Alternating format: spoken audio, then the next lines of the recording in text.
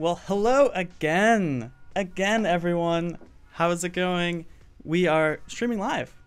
It's the Daily Creative Challenge. We're here, streaming from New York. I am Sam Anderson, a designer here at Adobe on the Adobe XD design team, which is just the most fun team to be a part of. And I just have a ton of fun like every day. I would love to say hi to everyone in the chat. Hey, Jack and Tim and Cornelian, Cindy, Cordula, Richard. Oh, it is so great to see all of you back here for another day in the XD Daily Challenge. So, I'm streaming from New York. It's starting to be sweater weather. And it's like, that's what I'm really looking forward to. What's the weather like where you're tuning in from? Because, look, I have a sweater on. I'm, proudly getting into, it's not even like that cold. But I just really want it to be sweater weather. So, what's the what's the weather like where you're tuning in from? Hey, Rachel and Richard, it's great for everyone to be back here. Are you guys ready for some designing? Yeah. Richard says it's a chilly day here in New York City. Yeah, I think it's gonna get colder though pretty soon, so we'll see. Hey Wendy, how's it going? Lots of familiar names. It's great to see all this activity. So if you're not familiar, behance.net/challenge/xd, that's a website URL I just read to you, and that is our homepage for the Daily Creative Challenge, where you will find each of the challenges each and every day. Wow, look at this. Oh my gosh. We have so many so far. These are all the previous ones, and here's today, October 8th, which is all about doing sorting of recyclable goods and finding ways to get rid of things that you might not know where they go. And so we have a starter file. We have this gray button there will actually take you to where you can get our starter file. Rachel says it's nice out in Chicago. Oh, nice. That's where I'm from. Shout out to Chicago. Great stuff. And also down here at the bottom of this page is Tim linked to this in the Behance chat, by the way, if you want to get to this page. You can get to our Discord from here, this little box, and I will show you our Discord. Where is it here? I accidentally turned it off. Okay, we're gonna wait for it to boot up. Look, they have the fun like little animation. Not bad, right? And the Discord's great. It's this huge chat where we have everyone just talking. Like they're all designers, right? This is the chat channel. Everyone's just chatting it up. But then we also have the current-challenge channel. And this one's great because everyone's showing their work. Look at this one. I like that red background. Don't you like that red background? Good job. Look at this green background. Don't you like that green background? I'm a fan of color. So, oh my gosh. And some of these I haven't even gotten a chance to get feedback on, but I am hopping in here whenever I get a chance to give feedback on people's designs and help bring them to the next level. And then from there you can actually upload to Behance, put it on your profile and take it to the next generation. So we're giving feedback to each other, we're helping each other become better designers on Discord, and you can get the sign up link on that link. So here's that starter file that we're interested in for today, and we're at number 6. Number 6, not bad. Ryan says, hey from Michigan. Hello Michigan. So, okay, day 6. Let's read the prompt. Let's jump into this. Design an experience that scans and sorts recyclable goods. Allow people to scan an item, then use timed transitions to give recycling tips. Let the phone's camera be the main tool for scanning. Cool. And so we've seen a lot of scan apps like this in the past, right? Or we've heard about lots of things like this, and it's really the camera, and it's why I did other camera related design challenges. It's becoming the tool that we're carrying around with us that is really just pushing our boundaries of what we can do. And so we got to know how to design a camera-based experience. And let's do it to help the earth as well, you know, help people recycle or get rid of their things or donate their things in a way that you know, makes sense to them. That's understandable. So here's like a scanning app. This might be Adobe Scan, I'm not sure, but you know, to scan a PDF, that's, you know, pretty straightforward of a page, right? Here's one. I found this on Dribbble from Alex, and he or she did like a scan of like products, right? I think it's all perfume based products. And here's one. This I think exists out in the App Store. This one's just a concept, but this one I believe actually exists. It's called Calorie Mama. Don't you like that name? Calorie Mama. And you take a picture of your food, and then it guesses what food it is. Get this. And this isn't like new. Like, this has been around. This technology is possible. And I think sometimes we don't grasp, like, okay, we got to be designing for the cutting edge, because the cutting edge is like already in the past. So it identifies what you're taking a photo of, what you're eating. Not only that, but it'll tell you like the nutritional value of that, or at least a close estimation of what it might be. And so really cool, right? Not bad, not bad. Let's take this to the next level. Let's take it to how we get rid of things. I'm glad, Richard, that you like the name. I love the name too. Okay, so basically the idea here is that we take a picture of something that we need to get rid of, and maybe it's something that we don't actually know how to get rid of, and we need to get rid of it, right? So initially I was like, okay, we'll do something basic, like a can, right? And the app can identify, oh, this is an aluminum can. You throw it in the recycling bin. But like, how helpful would that be, really? You know, and do you really need an app to tell you to recycle an aluminum can? Probably not. Like, and if we made that concept, it might be neat. And yes, we're learning XD, but like, is it actually like helping anyone? Probably not. I think we could. There's other ways to solve that problem. You can put a thing on the recycling bin that says put cans in here, and boom, you don't need an app. If you don't need an app, don't design an app, right? That's my mantra. There's tons of apps for things that don't need to be apps, right? And so I ditched the can idea. We're not doing a can, but feel free to do whatever you'd like. I did furniture. So this is a chair, right? And this was a problem I ran into myself recently. It's like, oh, I've got all this like stuff, and I need to get rid of it somehow. It might not be recycling, it might be donating, it might be selling. I don't know, but the core use case being like, oh, I've got this stuff and I need to get rid of it. So let's start there. You can start however you want, and you can use whatever item that you want your app to take care of, that is like representative of what you want your app to take care of for you. So recycling or not, charity or not, donating or not, we're going to do this and get started, because it's all going to be a similar workflow.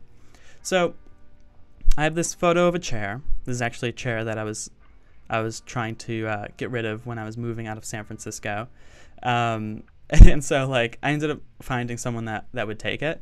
But it's like, okay, if I couldn't find someone that's going to take it, like, where can I donate this, right, so that someone else could have it?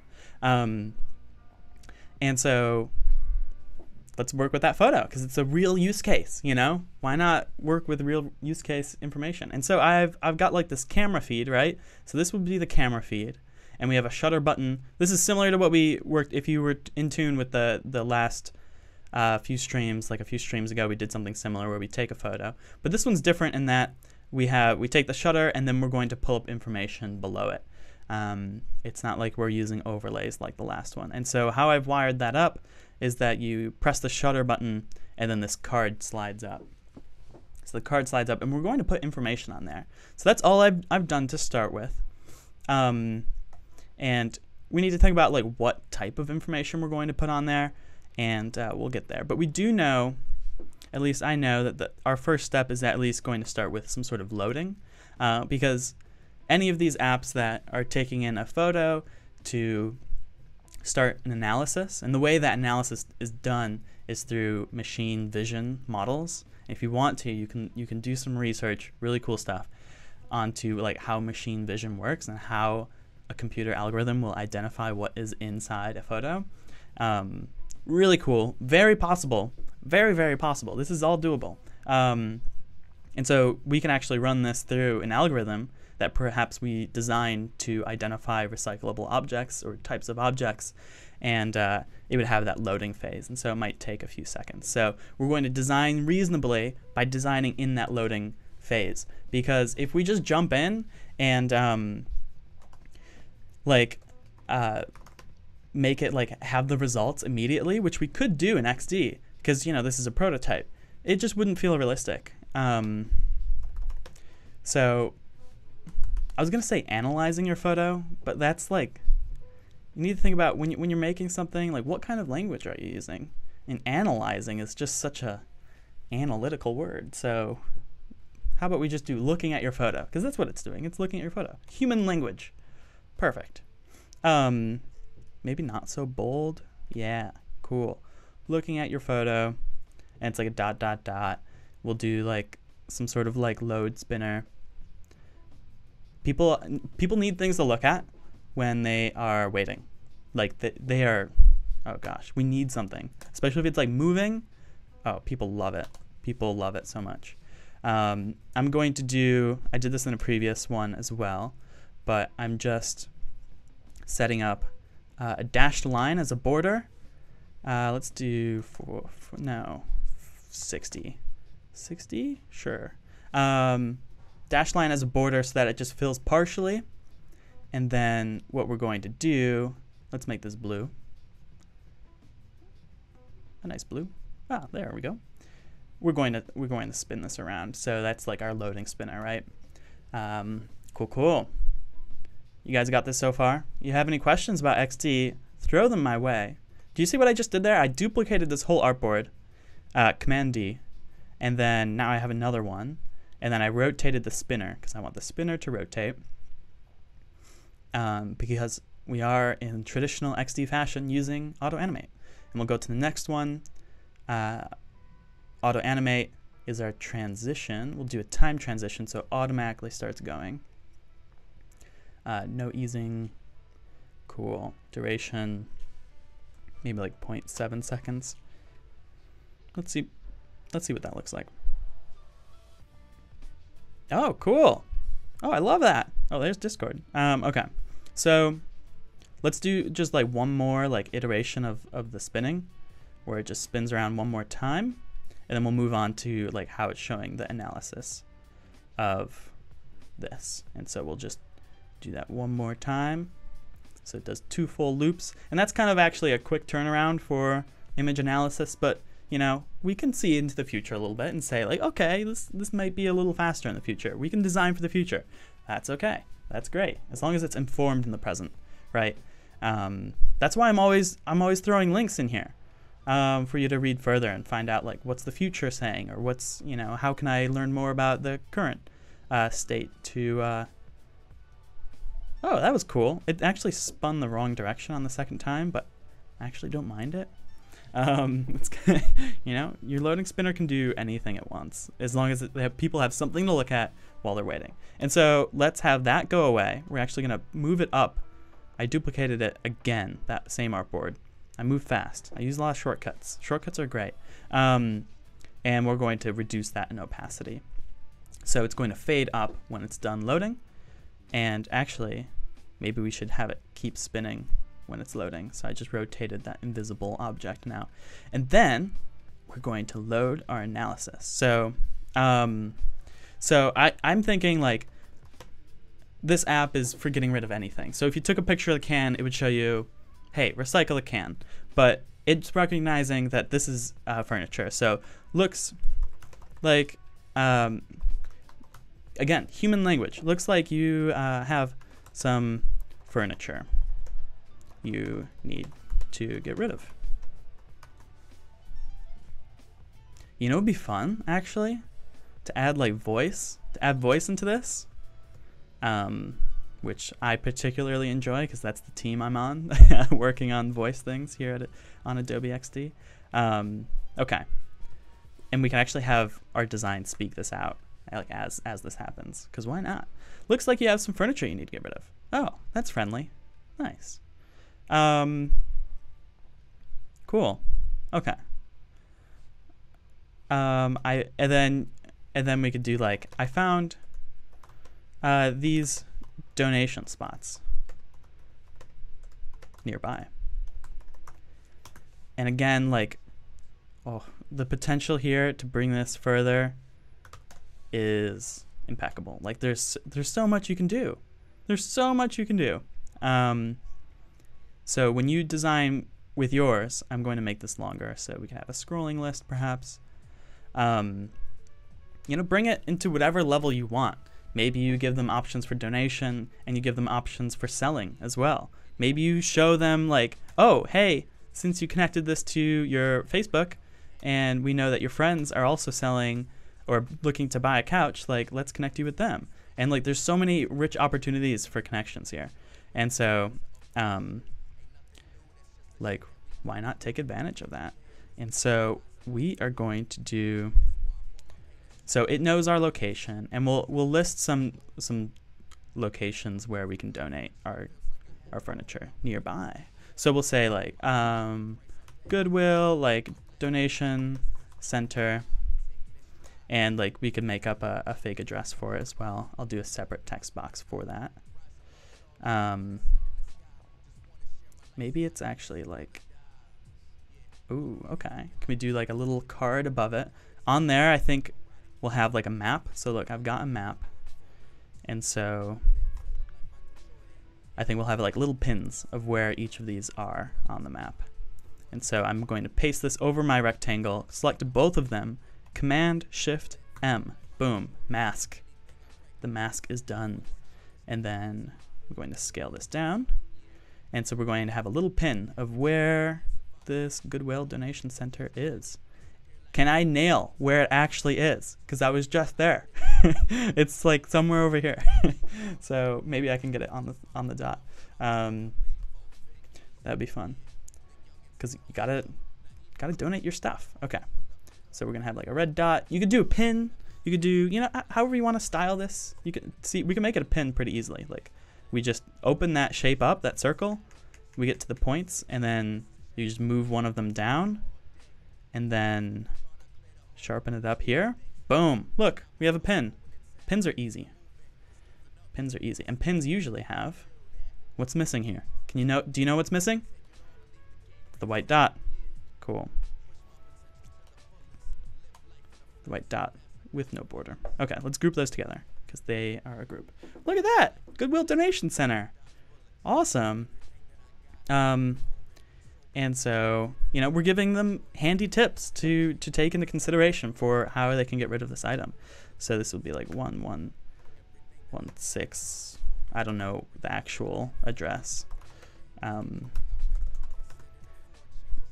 But, you know, we can take a guess. I don't even know if that's an address. Brooklyn, New York. See, I'm making everything Brooklyn themed because I just moved to New York. So shout out to Brooklyn and to New York and everything. Okay, smaller. Let's make that 14. There we go. Okay, and the address is actually not as important, so we'll do that. And we can make this a repeat grid. Boom, because we have multiple options for donations, and so we can outline all of those different options with the repeat grid. So I just selected that and then did repeat grid. That's up at the top corner. That's rad. Okay. Okay. I think we need to go back to prototype mode and see how we can wire this up to make it a little bit more fluid. I'm thinking maybe over here we'll just we'll change the location of this mask, right? And oops. We'll change the location of them. Oh, it's changing everywhere. Okay. How about, okay, we'll make this a component. Look, this is a hack. So if you don't want everything to change on every single instance of the repeat grid, make it a component. And then when you change a component in a different place, it's an instance of the component with overrides. So look, it didn't change for the other ones. Nice. Sweet. And so we'll do like Housing Works donations. Okay, which I think is another, someone recommended this place to me. Okay, perfect. Let's wire this up. So we have our loading stages here, and those are wired up, but not this last one. So we're going to wire up the whole artboard on a timed transition. If you're looking for the timed transition, which is an automatic transition, so that means it's triggered by time. You have to get to that from the artboard itself. You have to select the actual text of that artboard before you can see that show up. So it's something to think of. So if you're like trying to select an individual element, right, and you're looking for, oh, where's the time trigger? It's because you have to have it. It's an artboard wide trigger, right? Because it's happening like everywhere. And so we'll drag out from the artboard to the next one. Time is our trigger here. And it's, you noticed it shows up there. And cool. Okay. And then everything should load. It should just kind of appear. Okay. And let's make it slower actually. 0.2. Let's do, yeah. Okay. Let's see what that looks like. Okay. So we take the shutter. It's like loading, looking at your photo. Ooh, it slides up. Looks like you have some furniture you need to get rid of. And look, we can scroll. We can scroll and find out what that is. And actually, I'm looking at this, and I think it would be really cool if we go into prototype mode and we select this image and we do fix position when scrolling. Notice how that will actually change the scrolling behavior. Boom. Look, it stays there. And that's actually really cool. I think that's really cool. So the card comes up and the image stays because the image is behind the card, right? Cards are such a trend nowadays with, designing, and they're cool. That you can do a lot with like this card, that, those rounded things. You can move them, you can drag them, and you can make them smaller or bigger. They're really fun. And this card has a shadow too, just to give it some depth behind this photo as well as you drag it up. And so what would the next step be for this? I think it would be to like, okay, let's select one of these and let's actually like do something with the furniture. Or maybe we can show okay, so I'll show you one more thing. I think it would be cool to actually make this social in some capacity. So let's go back to the repeat grid. And if we had some faces down here, and okay, let's do some faces. Ungroup grid. Let's go to object plugins. I showed this before, but I love this. This is a great plugin called UI Faces. It will take whatever your selected objects are, you hit apply, and it will fill them with faces. Boom. That's great. Let's take the border off. And so maybe then our app is like, or reach out to your friends who recently moved to NYC. Recently moved here. And maybe the app knows that. And if someone is new here, they probably need furniture, right? So it's being smart. I think that's the next generation of apps that we're entering. It's not like apps that are doing anything that's particularly new. It's making the connections between all these services that we already have. Facebook knows that we moved. This thing knows where all the donation centers are. This thing knows that you want to get rid of something. Like, we have all that technology. Can we just like add the connective tissue? That would be remarkable. That's what we need. It's not more highly elevated tech. It's just connecting the tech we have. So you make an awesome design, and you've got your awesome design that you made in XD, and you can share it with this blue button at the top, share for a review, and you can create a link for your design right here, right now. Boom. Here we go. There we go. Okay, copy link. Boom. And then you could be like, hey, Discord people, here's my prototype, right? And we can share it. We'll give you feedback. We'll help you improve as a designer. With that feedback, you bring that into Behance, and you can post that for the whole world to see. You can give your project a bunch of images and you can add a keyword. What's key here is that when you upload your project and you're in the keyword phase of the upload discoverability process, that's my timer to finish. You type in XD daily challenge. And what's great, if you add that tag, it will show up here with everyone else's that has been also everyone else contributing in the challenge. And so be part of that community. Let's become better designers all together. That's it for today. That's how we can design a scanning app to let someone know where to take their stuff.